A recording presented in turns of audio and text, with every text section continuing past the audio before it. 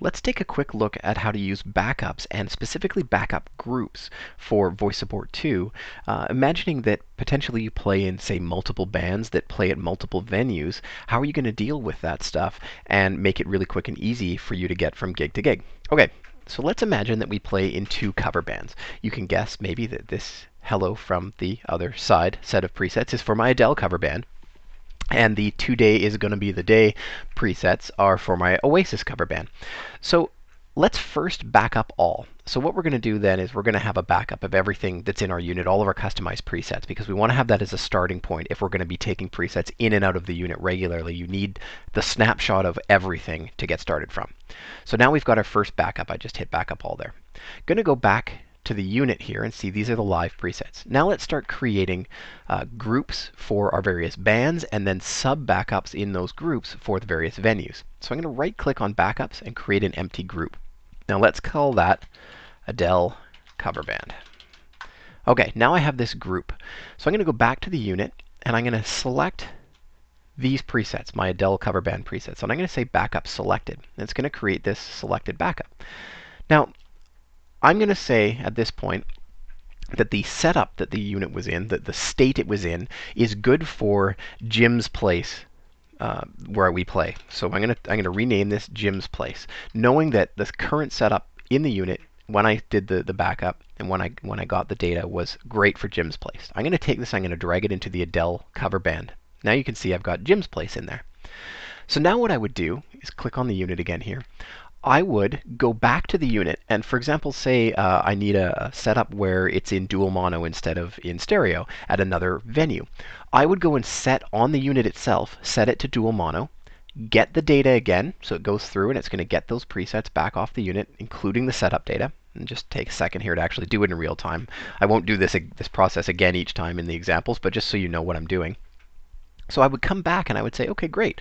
Now that I've had this new setup attached to these presets that I see, I'm going to do the backup selected again. So now we've got another selected, and I'm going to say we're going to play at the Love Shack. It's a little old place where we can get together. So I'm going to take the Love Shack and drag it into Adele's cover band as well. Now I have the 2 different sets of presets. They're the same preset, but the setup data that's attached to them is different and changes the way that the unit works depending on where I'm going to go play. So now what I would do is I would say, okay, I'm going to go play at the Love Shack tonight.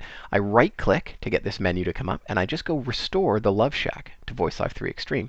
When I go back to the Extreme here, you can see actually only the presets that were in that backup. See those other presets that I used to have for that Oasis, the ones that were right here? They're gone. Right? They're in my all backups. That's why I backed up first. The Love Shack has now thrown on just the Love Shack presets and the setup data. I could go to Jim's Place and do the same thing. It's going to overwrite those presets. And Jim's Place now has the setup. So that was our one that was in stereo. I mean, you could even, if you wanted to, you could rename them, you know, something like this, if you wanted to have more clarity about what's actually going on. So now let's go back and we're going to take this this all backup that we got, and I'm going to restore that whole backup to the unit now as well. So it's going to restore the whole thing, all these presets, and what that's going to do is put my Oasis cover band presets back into the unit along with the initial setup. Now, I'm not going to do this whole sync thing a bunch of times, but I did need to do it once in order to get the presets where I wanted them in a backup. So these are now the presets that are on my unit. I'm going to go to backups again, create an empty group, Oasis cover band. All right, and now I'm going to take these presets. Today is going to be the day. Oops. And I'm going to backup selected. So here they come. Rename it. We're going to play at the Wonderwall. Quite appropriate, of course. I'm going to drag that into my Oasis cover band. So now you can see I've got 2 bands. I've got multiple places that I can play within them, and I also have my original big backup here that I can grab everything from. Hope that helps you. It's a really, really great way of optimizing your workflow as you go out and play out in multiple places. Take care.